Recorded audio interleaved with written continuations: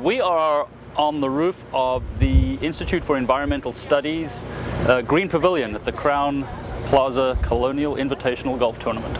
The Colonial had contacted me and said they would like to showcase some of our sustainability initiatives that we're doing in the Institute, and they're also trying to green the PGA Tour, the operations here. So they offered us a place at the Colonial where we could come up with a venue that we would be able to entertain potential donors and guests of TCU, but also something that would be attention-grabbing and begin to raise awareness about the environmental challenges that we face. It's a showcase for some initiatives that TCU is doing, and it has the opportunity to grow into more integration of those showcases.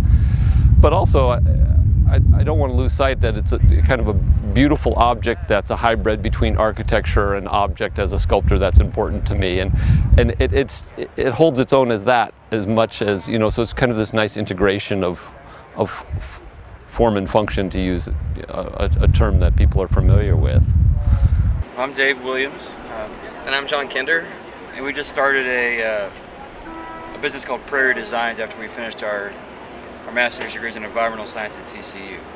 We're looking to bring green roofs to the Southwest. Green roofs are technology that really helps cool buildings down and protect them from the elements, and also prolong the life of the roof too. And it has a lot of municipal benefits as well, such as stormwater abatement and limiting the effects of urban heat island.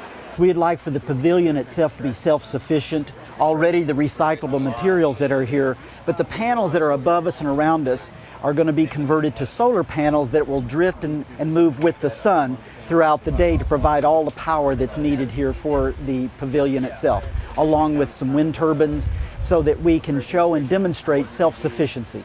We'd like to see this at many venues as we can. The PGA has been gracious enough to let us start right here. It's a good start.